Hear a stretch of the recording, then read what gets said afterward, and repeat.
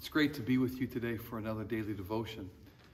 And I want to take you to Acts chapter 2. It's here that at the conclusion of Peter preaching, now he's filled with the Holy Spirit. And this is an incredible moment. Peter, who was so afraid to share the gospel, so afraid to be identified with Jesus. Remember when he was following Jesus, when Jesus was taken and beaten, and he stayed at a distance, and then he denied that he even knew Jesus 3 times? Well, that same Peter is now preaching in Jerusalem, where Jesus was crucified. The Holy Spirit has his heart, and he knows that Jesus is alive. And that's the difference. When you know that Jesus is alive, when you believe that, it changes things. And the Holy Spirit was using Peter. And all he's doing is preaching. And when he finishes his message, I want you to hear what the people said. He says these words to the crowd first. So let everyone in Israel know for certain that God has made this Jesus, whom you crucified, to be both Lord and Messiah. Peter's words pierced their hearts. And they said to him and to the other apostles, brothers, what should we do?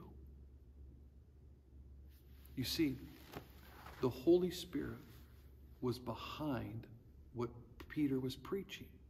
So yes, it was Peter's mouth, and it was coming out of his mouth, and people could hear it. But the Holy Spirit was using those words. Peter, convinced of the Savior and of people's need for a Savior, preached. But it was the Holy Spirit that was at work in people's hearts. And they said, what should we do? It pierced their hearts. Now, the question for you and I today is that still possible?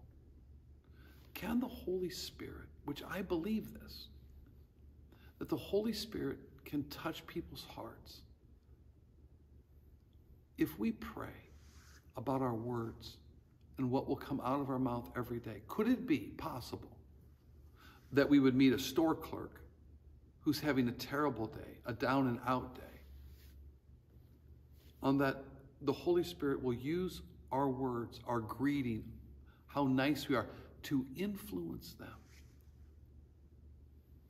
Could it be that somebody might say, well, what do you think I should do? What should I do? Now remember something here. It says this, the words pierce their hearts. May our greetings and the way we treat people and the words that come out of our mouth influence people and pierce their hearts to the point that they, well, what do I do? Listen to what Peter said. Each of you must repent of your sins and turn to God. Be baptized in the name of Jesus Christ for the forgiveness of your sins, and then you'll receive the gift of the Holy Spirit. May God use our words. May we realize the power of Holy Spirit infused words. That's our prayer. Would you join with me? Lord, we pray today that you would indeed do that you would infuse our words, infuse them with the power of your Holy Spirit. Just as you used Peter's words to reach thousands, may you use our words as we pray to you and seek you and want to live for you. Jesus, Holy Spirit, infuse our words that we might be able to lead others and share with them about the power of the gospel. In Jesus' name, amen. Amen. God bless you. Have a wonderful day in the Lord.